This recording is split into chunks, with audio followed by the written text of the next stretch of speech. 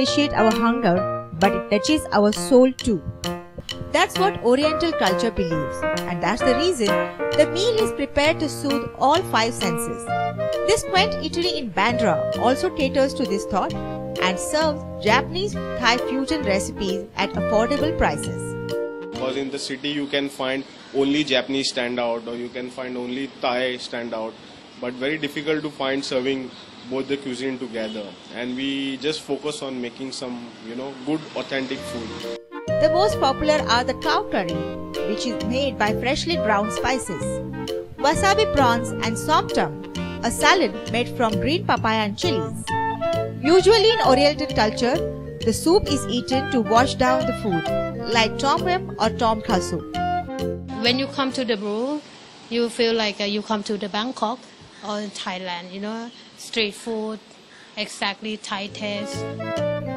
Desserts are not that popular in Oriental cuisine, but tom grob, water chestnut in coconut milk topped with strawberry, or banana tempura with ice cream are the innovation created by this place. What makes Oriental cuisine stand apart is not only the taste or the look of the food, but your approach to the food.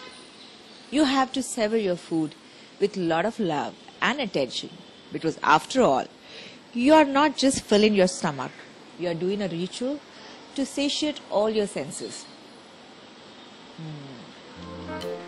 Most of the dishes are priced between Rs 120 to 150 and a meal for two will cost you around Rs 1500. Mumbai Live.